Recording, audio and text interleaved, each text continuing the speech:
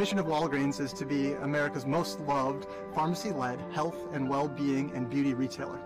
Data is critical for everything that we do at Walgreens. And with that data, the customers are telling us what they buy and what they need. We have to forecast 200 million item store combinations and get that right for our 7 million customers every day. We work with over 5,000 suppliers that we need to coordinate the end-to-end supply chain with. That's a daunting challenge that we can only meet by using data effectively. Azure was a third of the cost compared to setting up a new data warehouse appliance on-prem. We process billions of records. We are able to churn through this data 3 times faster than our existing data warehouse appliance solution.